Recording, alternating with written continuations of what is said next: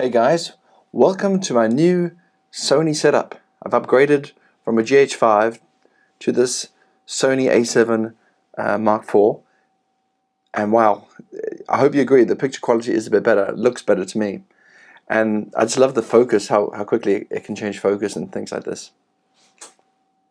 Lovely.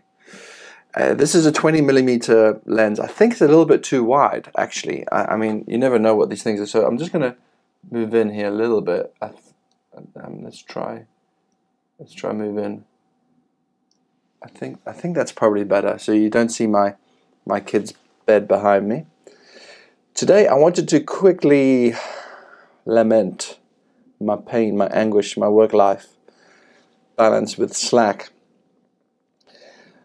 I was just curious if any of you guys has had some hacks to deal with Slack. I mean, I don't really have anything, except maybe I kind of like sort of religiously smash mentions and reactions, because it's got to the point where like I'm in so many channels that I can't like go to the channel and start reading.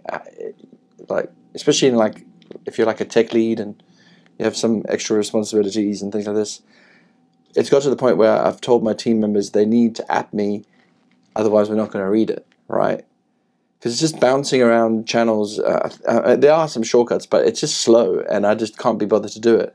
You have to app me, and hence I'm basically using this app mentions and reactions to kind of follow the things I'm tagged in. Otherwise, I'm just not reading it anymore. It's just a nightmare.